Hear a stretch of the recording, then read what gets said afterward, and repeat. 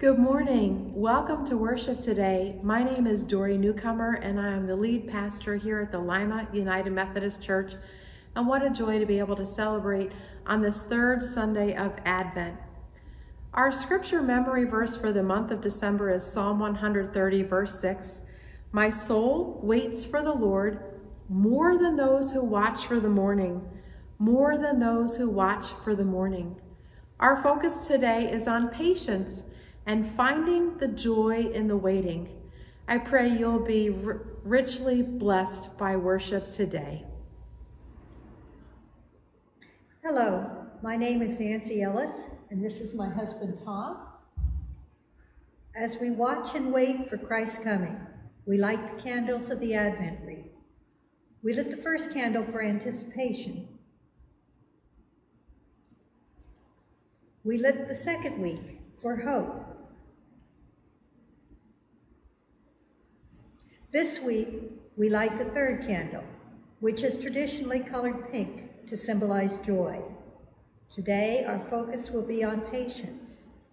Hear these words from James, chapter 5, verses 7 and 8. Be patient then, brothers and sisters, until the Lord's coming. See how the farmer waits for the land to yield its valuable crop, and how patient the farmer is for the autumn and spring rains. You look to be patient and stand firm, for the Lord's coming is near.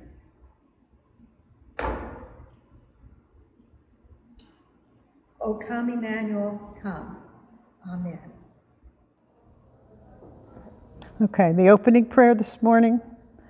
Holy patience, that deep, calm resistance against the riptide of the season's hurry, while swell upon swell of Christmas laps at every edge of our lives, you call us to an Advent way of living.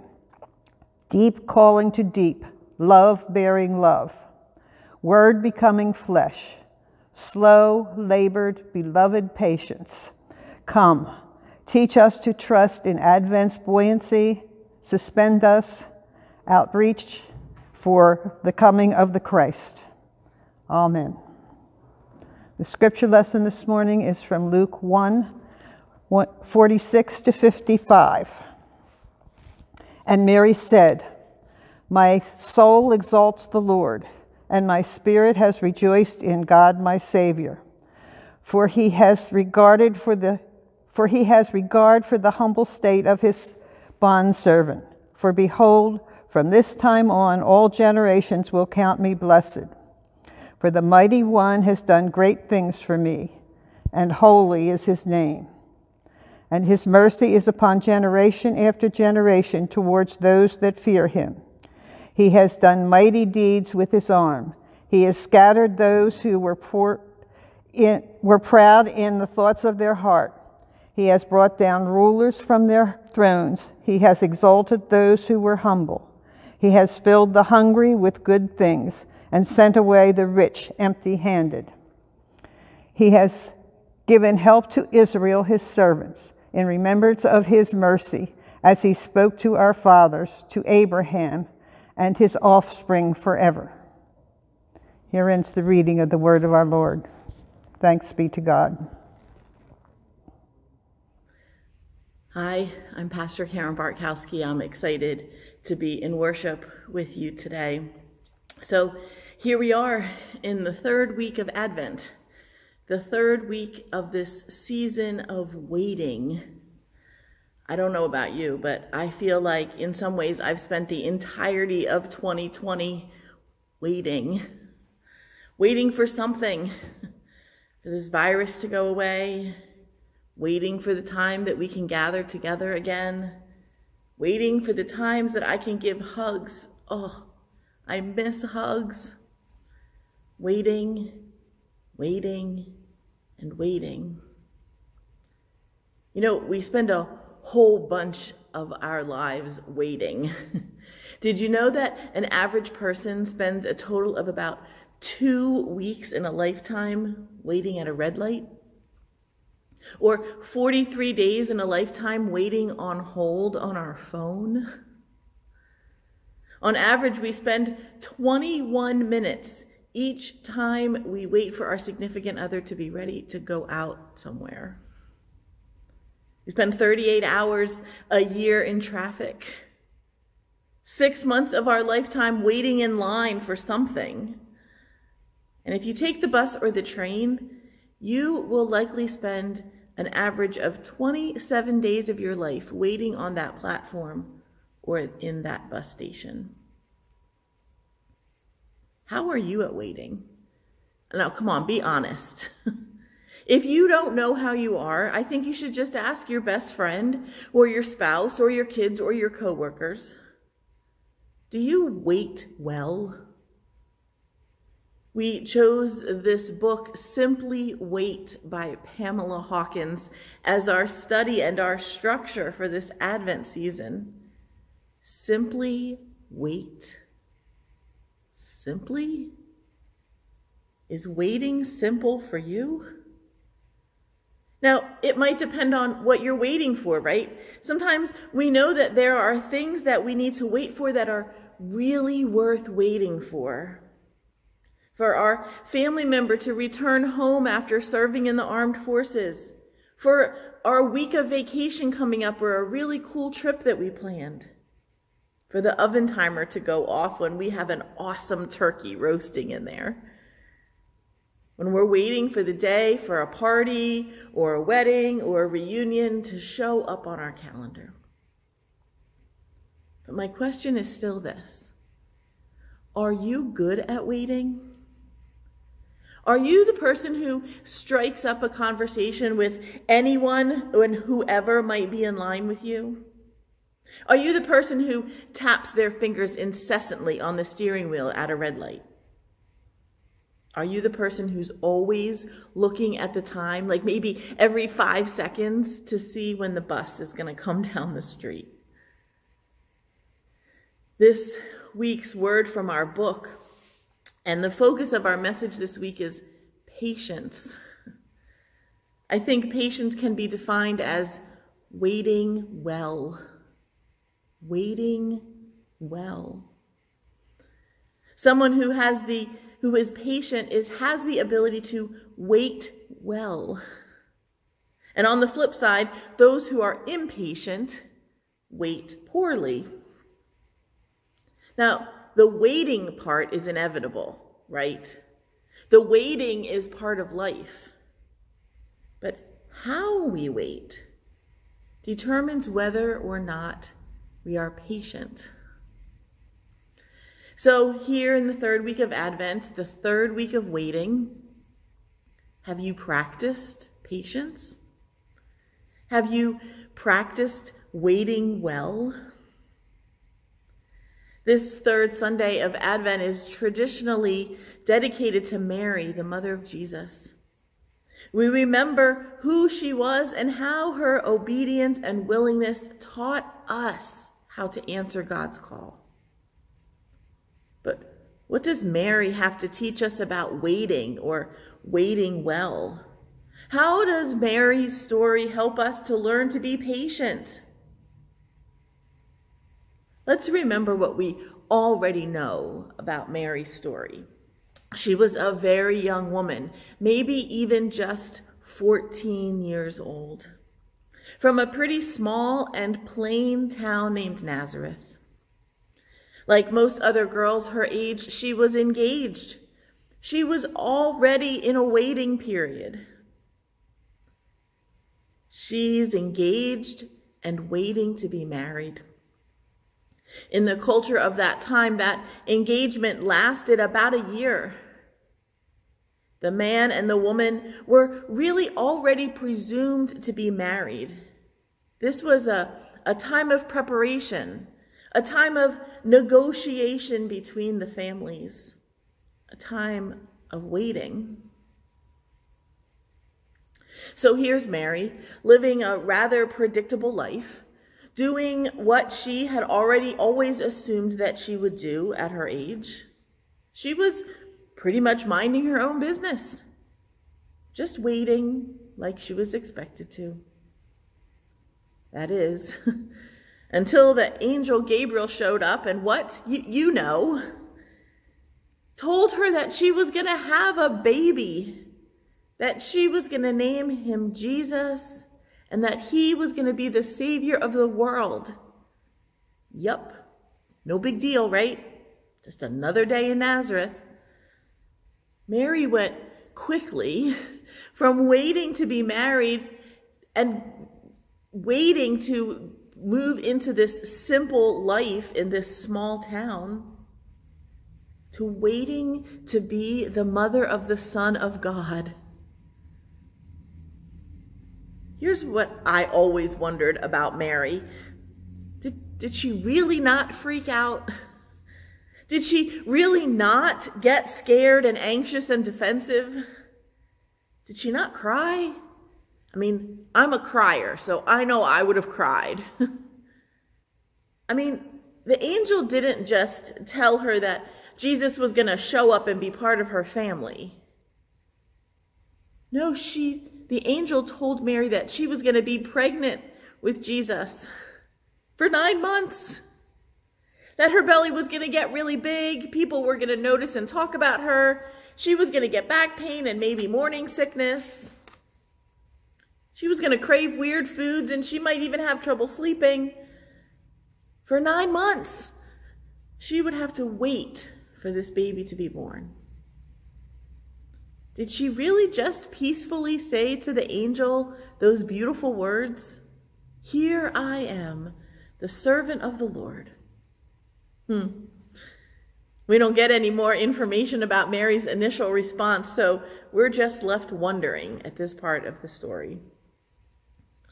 But we know that Mary travels to see her cousin Elizabeth, who's also expecting a child.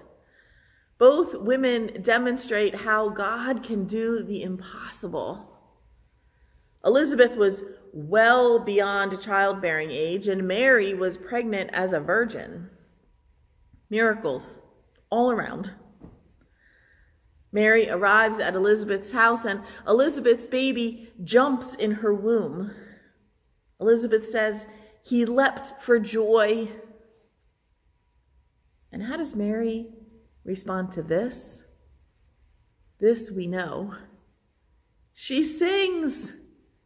In my Bible, this section of scripture is called Mary's Song of Praise. It's here that we get a glimpse into how Mary is really handling the news. I think it's here that we can see Mary's response to having to wait for the birth of Jesus. It is here how we see how Mary practices patience. Mary's ability to wait well. Maybe Mary's responses can help us learn how we can wait well, how we can even be patient. First of all, Mary is obviously joyful. Despite all the craziness, despite everything that people might be saying about her and Joseph, despite her fears, despite her questions, despite her times of disbelief, she rejoices in God.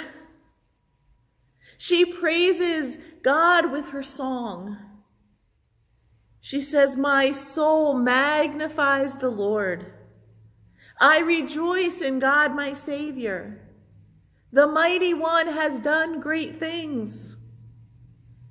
Mary is pregnant with Jesus, waiting for 9 months as he grows inside her. Waiting after hearing from God through an angel. Mary chooses to spend her time waiting, praising God, being joyful and singing. Psalm 100 says that we should come into the presence of God with singing.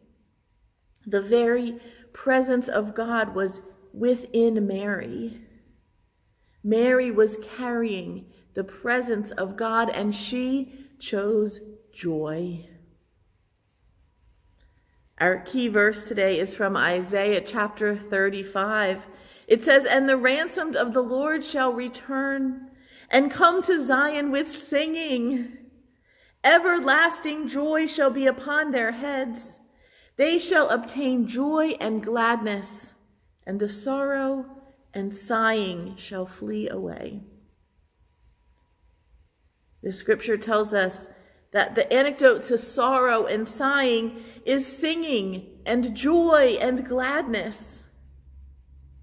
Who sighs when they're impatient? Come on, I think we all might do that. But what if we sang instead? What if when we were feeling impatient, like we weren't waiting well, what if we sang? Sang praises to God. You don't know what to sing? How about, praise God from whom all blessings flow? Or, how great is our God? Sing with me, how great is our God? Or, holy is the Lord God Almighty. How would that change how we wait? We light the third candle on our Advent wreath today, traditionally the candle of joy. How about that? Mary's story paired with this candle of joy. There can be joy in our waiting, and our waiting can be made well if we choose joy. Now, Mary's song also remembers God's promises. Mary sings, his God's mercy is generation to generation. This song isn't just about Mary's circumstances. It's not just about Mary's time and place. This is about our circumstances, our time and place, yours and mine. Mary relies on the promises that God already made. Mary spends time remembering that God said that he would keep his promise, that he would fulfill his promise, and that these promises would last forever. Mary spends time waiting with promise. This patience, this waiting well for Mary is inspired by trusting that God will fulfill God's promises. What if, when we're feeling impatient, like we're not waiting well, what if we remembered God's promises? What if we said out loud the verses of Romans 8:28, we know that all things work together for good for those who love God. Or Isaiah 41:10, do not fear, for I am with you. Do not be afraid, for I am your God. I will strengthen you. I will help you. I will uphold you with my right hand. How would that change how we wait? Finally, Mary's song reflects on how God is capable of doing the unexpected, the impossible. Mary sings about God scattering the proud, bringing down the powerful and lifting up the lowly, serving the hungry and the humble and sending away the arrogant and the rich. We get a glimpse here of what we know that Jesus will later teach us about the kingdom of God, or the kingdom of heaven.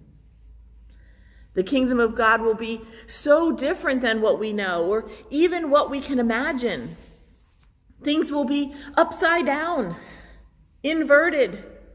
The poor will be rich, the weak strong, the blind will see, and justice will prevail. The kingdom of God, as we learned last week from Pastor Dory, will have smooth roads, no potholes, no locusts around destroying everything in sight. God's kingdom levels the playing field for everyone. Mary imagines how things can be so different from how they are now. Mary reflects on the future that God has designed. What if, when we're feeling impatient, when we're not feeling like we're waiting well? What if we reflect on God's will, on God's plan, on God's ability to do what we cannot imagine? We know that God desires earth to be like heaven. We know that the kingdom of God was, is, and is to come. That means we don't have to wait for it, my friends. We get to experience glimpses of the kingdom of God in our families, in our communities, in our churches, and in our world. We get to witness the work of God through God's people when there's reconciliation and forgiveness. We get to contribute by being justice seekers and peacemakers. So how about when we're impatient? When we are not waiting well, we pray the Lord's Prayer, with a special emphasis on that line, "Thy kingdom come, thy will be done on earth as it is in heaven." And then we look for the kingdom of God in our very midst. How would that change how we wait? Now, not all waiting is the same. I get that. It seems a lot easier to wait when there's a known outcome, right? Easier to wait for something when we know the outcome will be good. Certainly harder to wait when we know that the outcome is unknown. When we don't know if the outcome will be good or bad. Easier to wait for a vacation than for medical test results. Easier to wait at a red light than in a 5-mile traffic jam. Advent is a time of waiting, but we get to know what's coming. We know that the birth of Jesus Christ as a baby, this Jesus Christ who will grow up to teach and serve, who will then die on the cross and rise again, all happens to show us God's love, God's forgiveness, God's mercy, and God's grace. So we know the outcome, but yet we still wait. Today, we are right smack in the midst of the waiting period. The candles on the altar bookend this waiting period, the time between when Jesus came and when Jesus will come again. Will we choose to spend this time waiting well, being patient? Will we be filled with joy and sing? Will we rely on the promises of God in this time? Will we reflect on how God is working in this moment? I wonder what might happen to us if we use this time of waiting to practice waiting well. I wonder how our outlook, how our attitude, how our mood might just be changed if we practice waiting well. I wonder how we might experience God in new and beautiful ways. And I wonder how we might just see our own situations so differently if we just practice waiting well. If we wait with joyful singing, if we wait remembering God's promises, if we wait in reflection on how God has the ability to transform even the unexpected and the impossible. To God be the glory. Amen.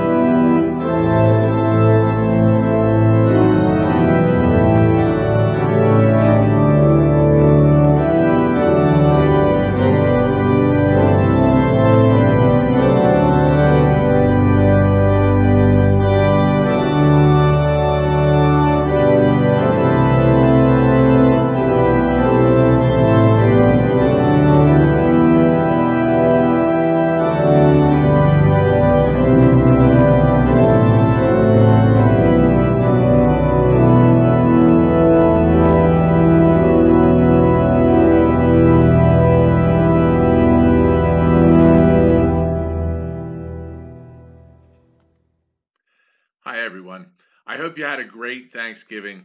I know we got a few pictures, not a lot, but we got a few.